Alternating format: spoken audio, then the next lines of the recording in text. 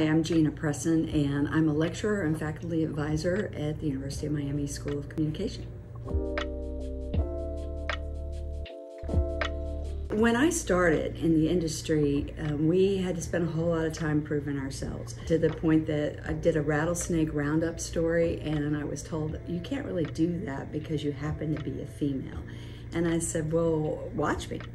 and so I did. But I think today, people are more accepting and you're not so much defined by your gender. And I always thought anything was possible because I came from a family of strong women. I just never thought that the fact that I happen to be female should be an issue. And was fortunate enough to be named a producer in Dallas, Texas, 5th market in the country when I was 23. Did I have a clue? No, but we worked it out. Even if you don't have a clue, you'll learn.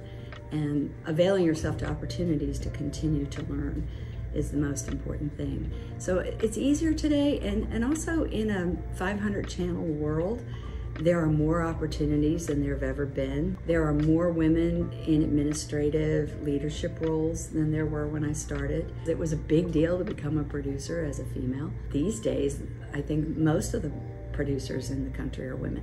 And yesterday we heard from Univision, and it was the director of news for the entire network, a female, the director of political coverage, a female, and what terrific role models for our students to see so many women in leadership roles.